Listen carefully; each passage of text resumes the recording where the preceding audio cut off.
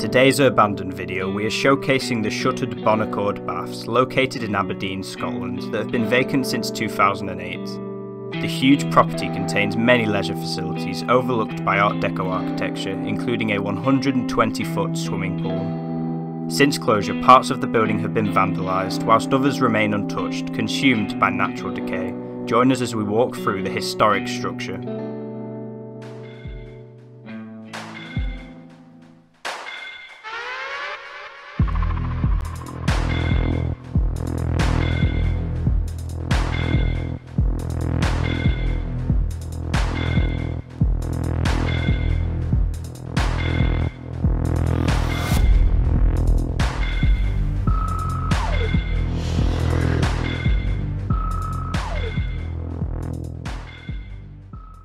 Remember to click subscribe and press the notification bell to never miss a video.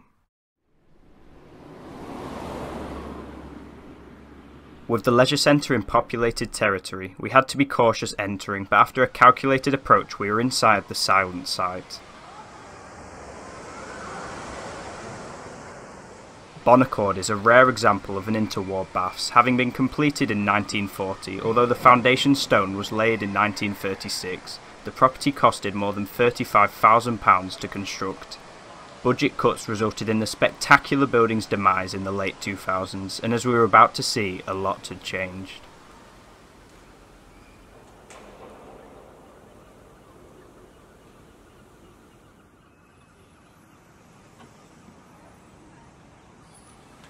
I'm pretty sure this is one of the nicest pools that I've ever seen.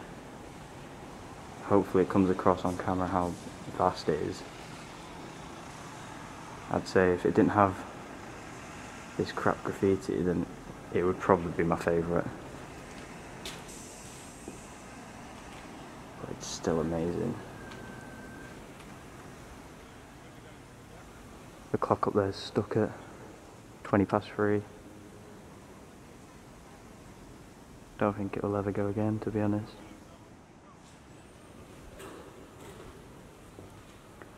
I love the staircase. Reminds me of one of the baths we did last year, but it's just on a much larger scale.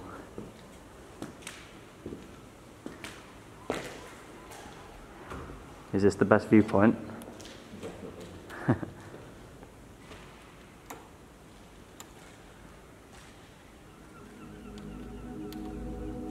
Over 120 foot long and 42 foot wide, the gargantuan pool goes to a maximum depth of 15 foot. With a towering arch ceiling held up by concrete arches, it allowed for the large ornate windows that absorbed the room with natural light. It was designed in the 30s to provide a public baths in the centre of Aberdeen, as the current one was situated beside the sea. The pool's publicity allowed for visitors to have a swim whenever they wanted throughout the day. Also, many galas were held at the baths, with over 1,000 possible spectators able to watch from the sidelines.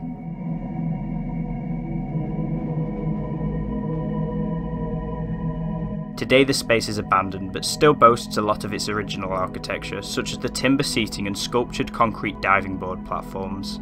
With what appears to have been a small fire on one side of the premises, it shows how important it is to document a place like this which holds so much character, before anything worse might happen in the future. I like the simplistic colour scheme. So obviously the changing rooms, I'm pretty sure on the door it said these were the male ones. All buildings like this are so nice when they don't board up the skylights, although I say that and that one's boarded up. When there's natural light coming through, it's such a good experience as an explorer.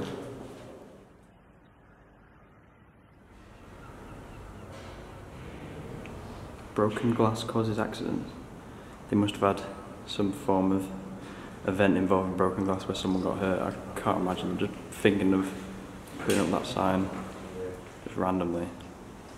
There has to be a reason. A 3-storey portion of the site features the other leisure facilities the site had to offer. In the centre of the section is the entrance lobby with a closed-off reception area. The walls use rippled sycamore timber panelling as well as chrome fittings. Got some gym equipment. Are these bags? I think so, yeah. No. I'm rather in the corridor. Maybe that, something the actual room.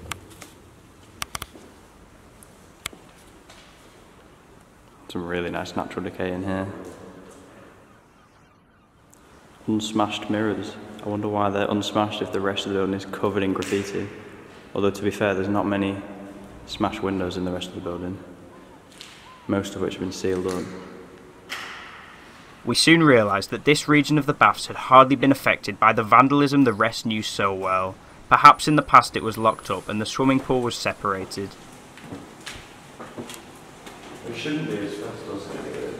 No, I don't think so. Barely any mould on the walls.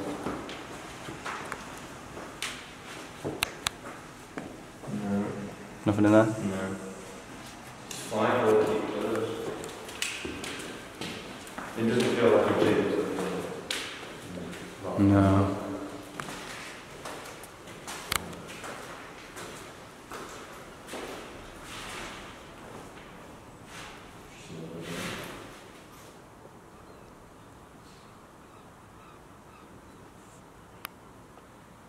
What is an Electrolux wascator?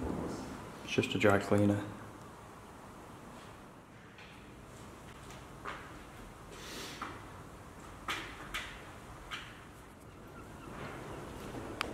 Steam room.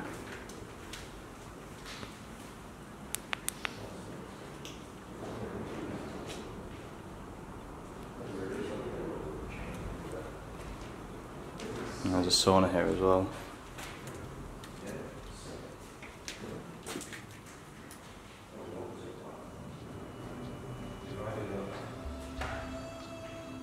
The peeling paint was amazing in certain rooms where the light could reach. In early days it seemed that some parts of the structure had relied entirely on daylight to make spaces visible. Although there wasn't much equipment or furniture left behind, it was one of the abandoned places that we have visited where architecture was the most prominent interest point. It seemed to vary in each room we entered. Relaxation lounge. There's a contrast between old woodwork and then tiling like this. Oh, this is cool.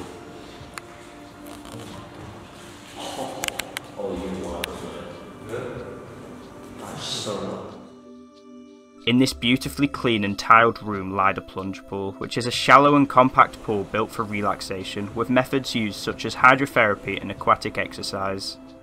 There was one more area we hadn't looked at just yet, so to finish our coverage of the property we headed back downstairs to find it.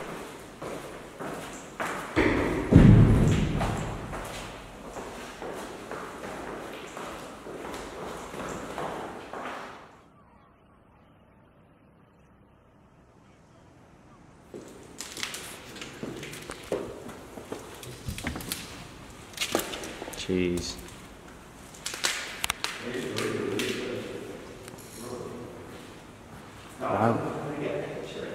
Why was it all left? Some of them look like they'd still work. Yeah, exactly. For some reason, lots of gym equipment was left in this hall, and most of it appeared to function still.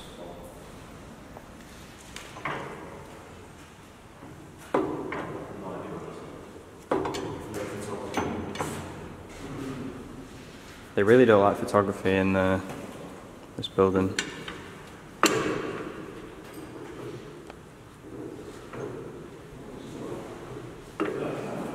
In fact, a lot of it doesn't work. What do you mean?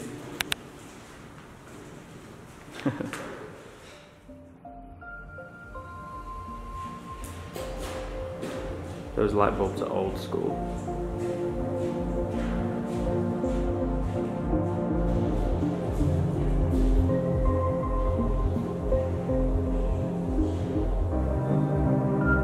With this discovery, it was time to leave the timeless structure with what might seem to be an unknown future. It is one of our favourite former leisure sites we have visited and was totally worth the long journey up north.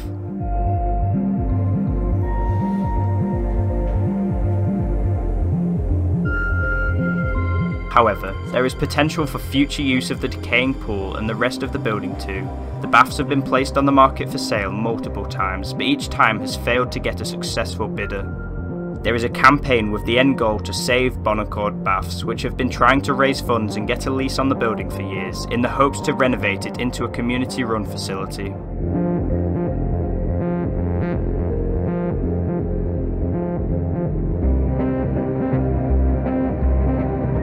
Although these schemes are ambitious and little has occurred so far, we hope that some form of life can be given back into the crumbling structure long term. If it would become a community serving building, it would be the perfect result, as it's how the baths started all those decades ago.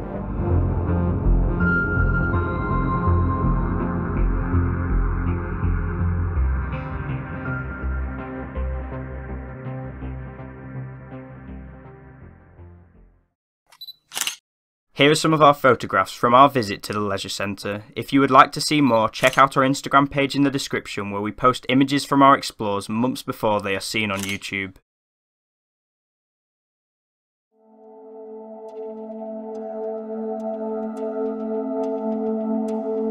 Thanks for watching the video. We have an updated Patreon page down below if you wish to support the channel to help us improve our videos for the future. See you next time.